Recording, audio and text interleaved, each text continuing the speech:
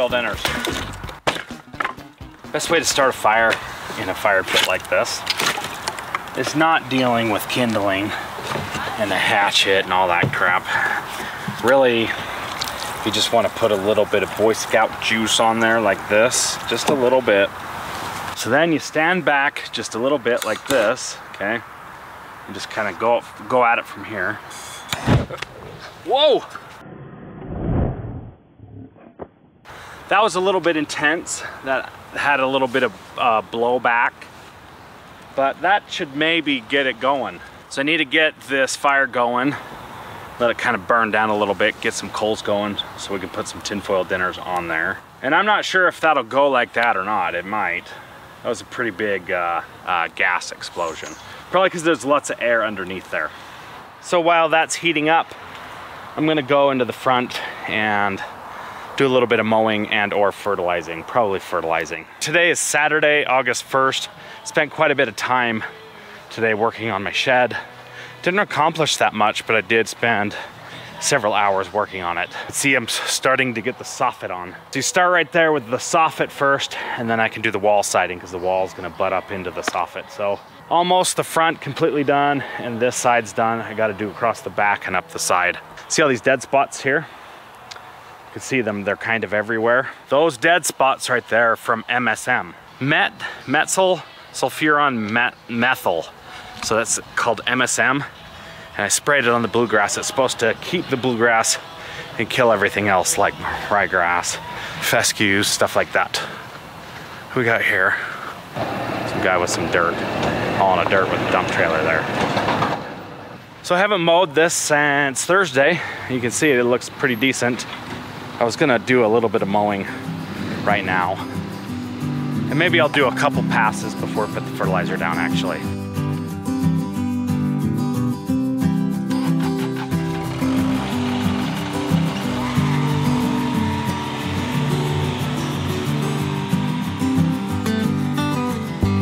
I'm thinking that my reel is set a little bit too tight because it's making a loud racket noise.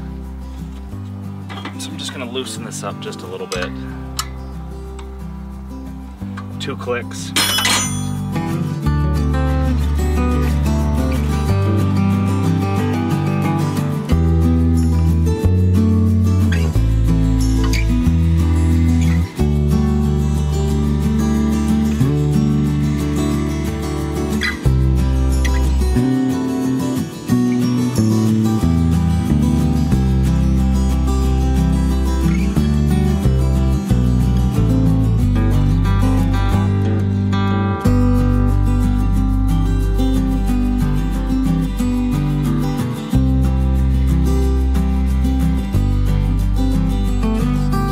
Decent. Looks like it needs some more wood. You need lots of good coals, big fat bed of coals for tinfoil dinners.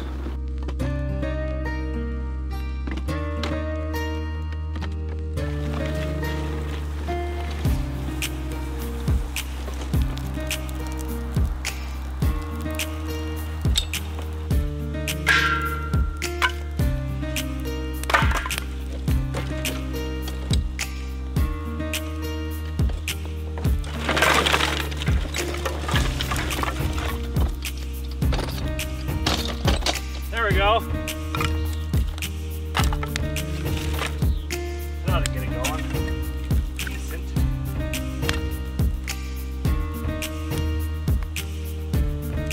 So I got something for you guys about Mr. Ryan Knorr. So when he was at my house on July 4th, today is the 1st of August. It's the first pull. Low throttle. So I'm trying to get Ryan to go on that four-wheeler and go on a four-wheeler ride, but he's like, no, I don't want to go on a four-wheeler ride, yeah. It's like, dude, you're in the mountains. Get your butt up into the mountains. We had a little fire like this. We're sitting around chilling, and we decided to roast some hot dogs. And he's like, oh, cool, I've never roasted a hot dog before. And I'm like, how old are you? And he's like 35 or something like that, 35, 36. And he and his wife have never roasted a hot dog before. So this was their first experience right here. And I was like, you gotta be kidding me, dude. You've never roasted a hot dog? Where did you grow up at? What did you do when you were a kid? Apparently not this. Well, that's kind of burning down. I'm gonna spread some fertilizer in the front really quick. I've got a 1616 mix that I picked up from the Ace Hardware today. 2 20-pound bags, way overpriced. It was like 40 bucks for not even like for 40 pounds. So a little bit disappointing in that regard, but. All right, so this is what I'm putting down today. This is a all-purpose 1616 formula. Just got the nitrogen, phosphorus, and potassium. So lawns need potassium and the phosphorus, and a lot of these fertilizers nowadays are lacking the second and third number on the bag. That would be the phosphorus and potassium. So got 40 pounds of fertilizer in there. This is a 1616.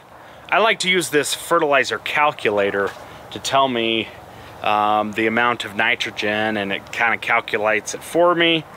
And it's pretty freaking sweet. You tell it how many feet you've got, and I'm gonna do this front section and over there where I've got my new seeding project. So this calculator is awesome. You put how many square feet you've got. I've got 12,000, and I wanna do about 0.5 pounds of nitrogen, so 0.5. So you tell it the analysis of the bag, 16, 16, 16, and then you hit calculate.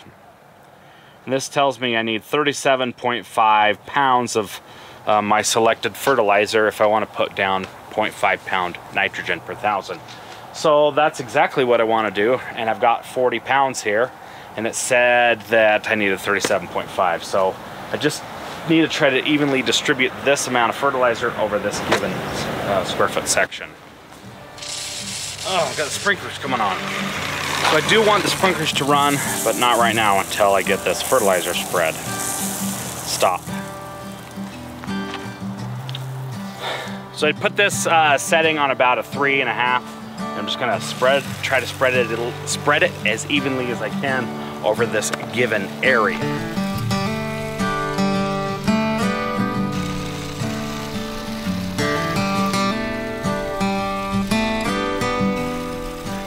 So I'm about 3 days shy of 3 weeks seeded, and it's time to put down another application of tenacity. Hopefully I can get to that in the next few days, but I want to put some 1616 on this grass section. So it's growing decent and it's starting to grow in. So that's pretty well it for the fertilizer. Spread the 40 pounds over about 12,000 feet, give me about ½ pound of nitrogen, and then it gives me ½ pound of the phosphorus and ½ pound of the potassium as well. So that's pretty well it. Let's go back into the back and see how the fire's going, see if that's ready. So that sprinkler there, it gets clogged and then it just stays just in this one spot, so I have to constantly get it to start rotating again. I really need to replace the nozzle. Let's go back and see if the coals are ready for the tinfoil dinners. All right, so it is getting close. Doesn't look like it's ready quite yet. So I'm gonna say that's close enough, and I'm gonna prepare this. Oh crap. I'm gonna say that's good enough and put this food in here. That one's mine. So that's pretty well it. I'm just gonna sit by here and turn these about every 10 minutes, maybe every 20 minutes. I want these to cook for about 35 minutes, probably turn them every 10 minutes or so. But I'm not liking that flame right there. Not liking that flame right on there.